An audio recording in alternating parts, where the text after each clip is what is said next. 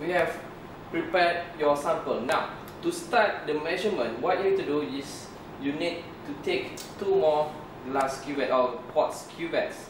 What you need to do is, remember that our samples is CdSe mixed with toluene. So what you need to do is take 2 blank cuvette and start to fill in toluene. Okay, take the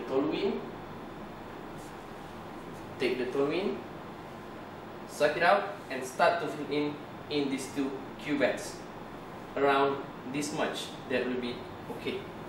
So imagine that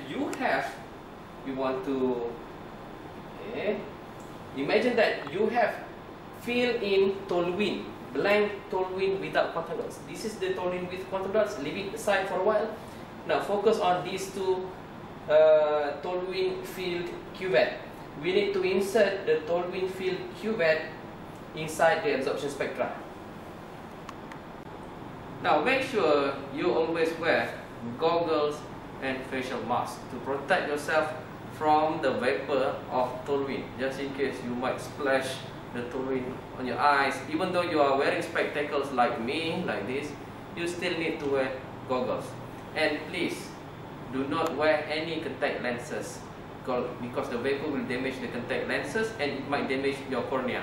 So now we have prepared the 2 blank samples, meaning the toluene. Okay, let us see how to fill in this toluene, this toluene filled cuvette inside the absorption spectra. Okay, let us take a look at this side. Now, this is the sample compartment chamber. See, from this side, we open the lid just like that. This is the sample compartment chamber. These 2 chambers or slit is specifically for liquid samples. S stands for sample and R stands for reference. So for the initial starting up, we have prepared 2 blank samples which will be our reference. So what we need to do is we need to slot in both slots. So please observe the cuvette. We have the transparent side and the opaque side. So please remember that the transparent side must be facing at this side. So transparent side goes in and slot it like that, leave it like that. And we need to slot in the second one inside the sample compartment chamber. So we have the opaque one, we have the transparent one, and the transparent side should be facing over here. And just simply slot it like that. That is it. We have slot in the blank samples and close the lid of UVB's absorption spectra machine. So now come back to this side. So what you need to do is, to start up, we just need to click baseline. Okay, baseline. We perform baseline to subtract the reading from the toluene. We don't want any reading from toluene. We want reading of absorption of the CdSe only. So just click the baseline. From, usually we'll set this 900 to 190 and just click OK. So the machine will take few minutes, around 1 or 2 minutes to do the baseline. And then after that we could do characterization for our CdSe, which is suspended in toluene. This is CdSe plus toluene. What we are doing right now is taking absorption reading from the toluene only. Later the machine will automatically subtract the toluene reading from this reading. Okay? And how do we know that the baseline already done? It will show something like this. As long as there is an icon saying stop over here, it means that our baseline has not ended yet. So once the stop icon already vanished from this side, it means that the baseline process has been done, and we could proceed to the next step, which is characterization of the sample.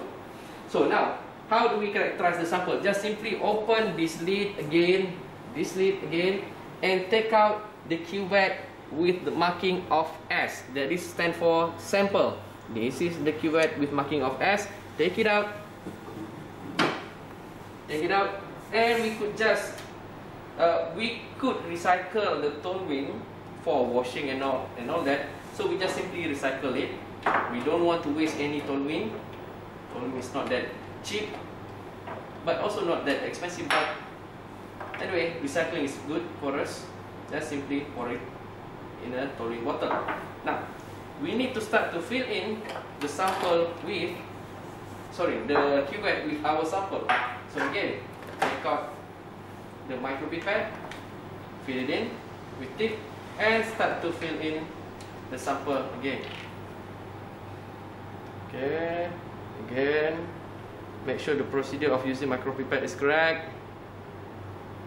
I don't need to wash the cuvette because we are using the same solvent, toluene. We use toluene, and this sample is suspended in toluene as well, so we don't need to wash the cuvette further. And that's it. That's enough. And just detach the tip and throw it somewhere appropriately. That's it. Close everything and close the lid of the cuvette, and we need to put the cuvette inside the sample compartment again. Make sure the orientation is correct. This is the opaque one, this is transparent. Transparent is facing that side, and slot it in. Okay, close the lid, and what you need to do now is just simply click the start button like that. Dah belum? Okay, if you cannot see anything, that's still okay. What you need to do is you can click this number, make it 0 and enter. If you still can't see, maybe it is too high, and click this number, make it 5 for example. Still unobservable. Oh, it's very low, 0.0 something, so make it even smaller, 0.1 for example. Yes, see, now you can see the graph. Or you make it becomes bigger, 0.5 for example. Yes, see this peak, it's giving the first peak, then comes straight, goes upward. This is the first excitonic that I'm talking about. Let us see which wavelength it corresponds to. For example, 1. Okay, just simply right click, choose crosshair and display, and make the marking right over here. So the first excitonic peak is correspond to approximately 615 nanometer. The peak is correspond to 615 nanometer. So this is your reading. So what you need to do with this reading, I'll tell you after this. You need to save this file. So how to save this file? When the characterization already ended, you need there is a pop-up like this. What you need to do is click this browse button. Click browse. Okay, find D, and there will be data UVVs. Click data UVVs, and I will make one folder like this. The name of the folder is BSP 3452 semester 2 15-16. Enter. Okay, make your own folder. For example, my name, my initial, Saiful Kamaluddin Muzakir. Click it and make a name. For example, quantum dot 1. Just open it and again name it again, quantum dot 1, and okay. Now you have to save file. Click save as. This is your folder which you have created just now, and this is your sample, quantum dot 1. This is spectrum file. Make sure the save as type is spectrum file, and click save, and save it one more time. File, save as, This time you change the save as tag as data printable. Click it using the same name and save. That is all. So what you need to do is you could still copy that data. Remember that you save it in D data UEVs BSP 3452 semester 2 1516 your folder, and you could open this file, the text document file, in Microsoft Excel. Okay, you could use it and replot it, or even you could open it using Microcal Origin, which extra marks will be given if you use other software than Microsoft Excel. So you could replot this graph over here. So what you need to do, you already know that first excitonic peak is around 615.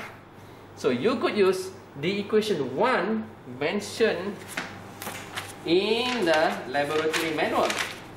This is equation 1, page somewhere over here, it doesn't contain any page, but this is equation 1. You know the lambda is 615 nanometer.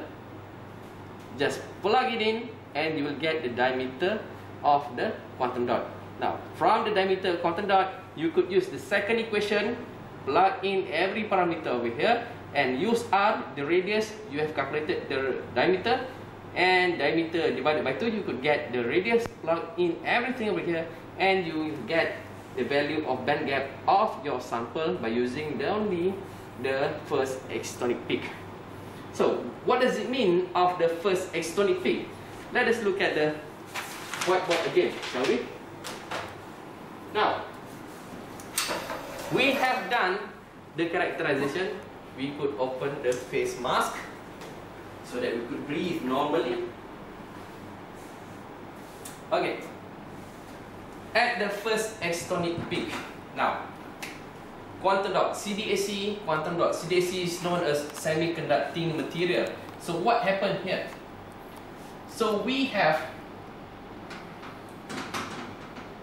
the highest occupied molecular orbitals, or known as valence band. There are so many occupied orbitals over here, and we have the over here lowest unoccupied molecular orbitals, and so many unoccupied molecular orbitals here. And these energy levels, occupied molecular orbital energy levels, occupied by what? By electrons. There are so many electrons over here, including this one. And how about this one? This is unoccupied molecular orbitals. There are no electrons in this orbital yet. So, upon absorption of light of which wavelength? For example, if this wavelength is 615 and this is maybe 700, this is 800. Upon illumination of light of 800 nanometer of light, we give 800 nanometer of light. This electron will absorb the energy of light. However, 800 nanometer, if we convert into energy, E equals to hc over lambda, this energy is smaller than the band gap. This is the band gap. This is the band gap. And this much of energy is not enough to excite this electron. Maybe it goes up halfway, then go back to the occupied molecular orbitals. Now, until the electron is absorbing 615 nanometer of wavelength, then if we calculate E equals to hc over lambda, maybe this energy is greater than the band gap, so that this electron will receive, if we change it into 680, this electron will receive enough energy to be excited to the LUMO energy level. And this is what happened. At 615, all the electrons are absorbing 650 nanometer of, oh, I wrote 680, sorry, it's 600 and, no, 615, sorry, not 680, it's 615. 615. The electrons are absorbing intensely. 615. That is why we got very high intensity of peak. This is what happened. They are absorbing 615 simultaneously, all of the electrons, and exciting electrons to the LUMO. The exciting electrons to the LUMO. That's why we got this peak. So this is what happened at the first excitonic peak, ladies and gentlemen. Well, my dear students, I believe that my explanation could be considered as extended explanation.